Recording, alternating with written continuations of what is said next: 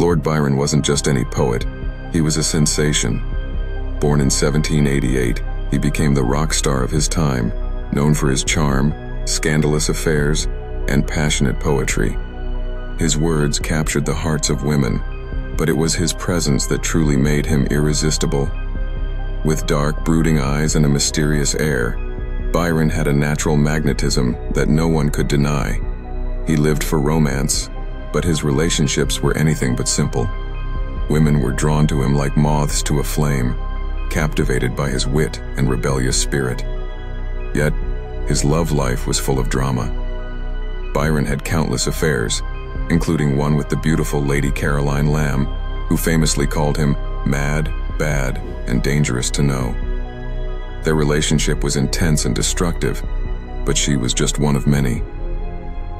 Despite his wild personal life, Byron's poetry left an indelible mark on literature. Works like Don Juan and Childe Harold's Pilgrimage revealed his passion and inner struggles, earning him fame and admiration. His words still resonate, filled with emotion and depth.